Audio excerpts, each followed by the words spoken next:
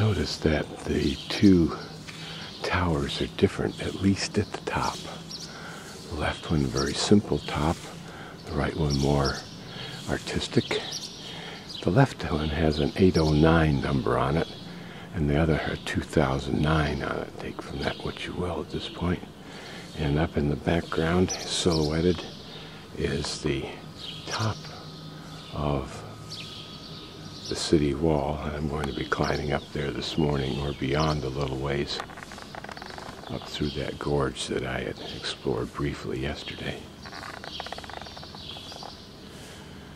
The restaurant's silent now, but tourism is the primary reason this place exists as well as it does, I suspect. It's lovely just contemplating living here. This is one of the few little towns I've been excited about the prospect of spending a week or two living here, if you could. All of this is reconstructed, and who knows when, but still the effect is apparently original. And it's a very lovely effect.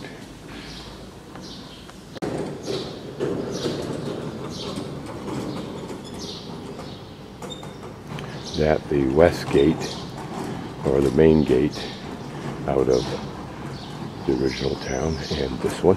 And this large L-shaped square has its own squatty clock tower. The time might actually be correct on this one.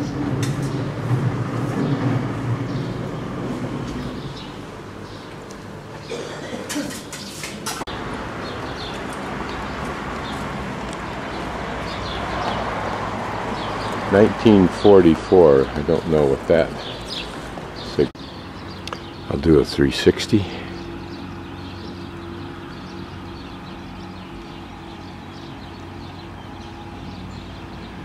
I love the solitude and the quietude of morning, because I think it's perhaps a reflection of how such times have always existed, as opposed to the cacophony of the tourist era.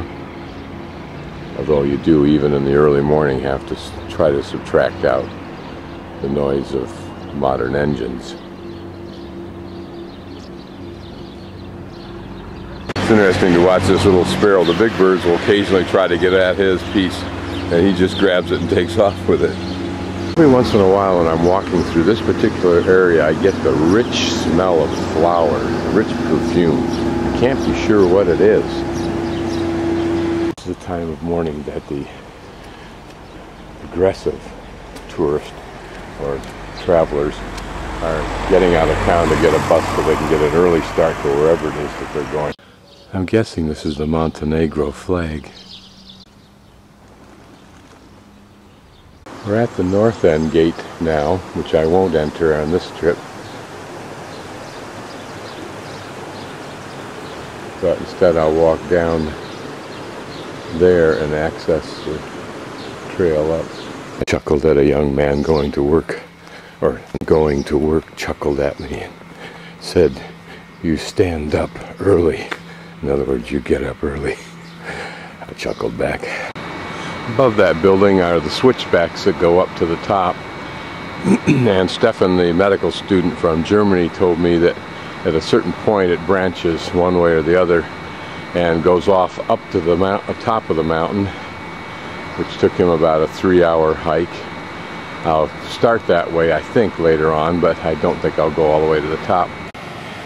You can hear the pump, the water pump, huge water pump, electrical pump, to my right, and there's no water in the river at this point, but I suspect they've dammed it up above, run a huge pipe down through here to the point on my right, and then freed the water, what remained for whatever reason, down below that little check dam there, because the rest of it has at least what appears to be a slow flowing river.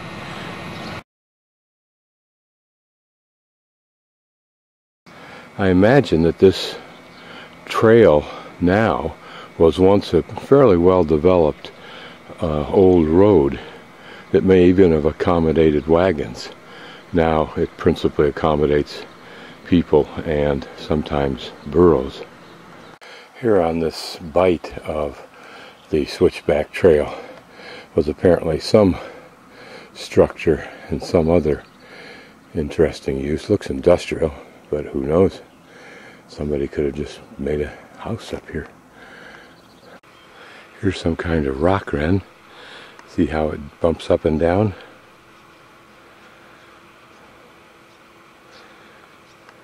No, it's not doing it now that I say it should. Relatively moderate walk up through these switchbacks as opposed to coming up a steeper trail. Having even more credence to the fact that it was used for donkeys to haul a heavier laden wagon.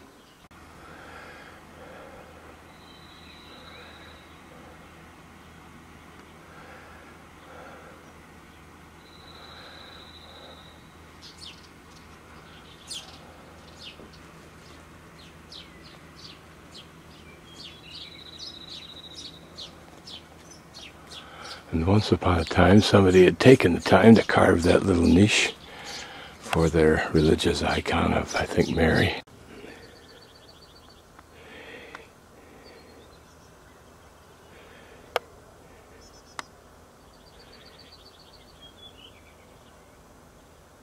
First time I've seen this where there are stones lining the inside of the road. And no doubt who's ever been stealing those other stones has been stealing these from the walls also.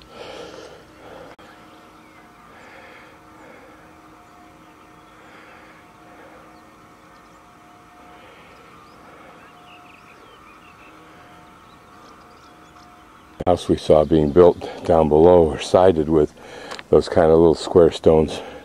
Maybe the recipient of what's been stolen from up here. And this may or may not be the juncture that Tryphon spoke of, but I'm going to go to the left. There are people up above, locals walking. He's got a billion little flies all around his eyes.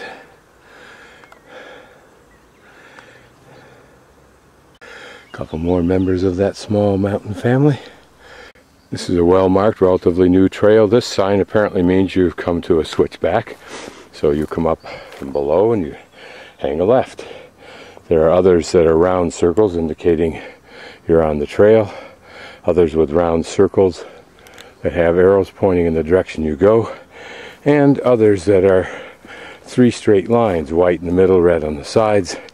And they're horizontal lines, and that indicates that I think you're on the right trail. Just keep going. It's interesting that the person or people who built this walkway with its substantial walls put this lovely curve in at this switchback.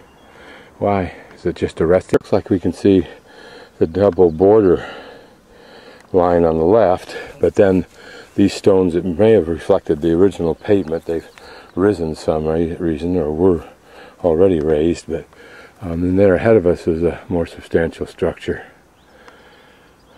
I imagine that this installation up here was for some kind of cannon gun emplacement. Certainly it gave it a tremendous view of the lake, defending this port.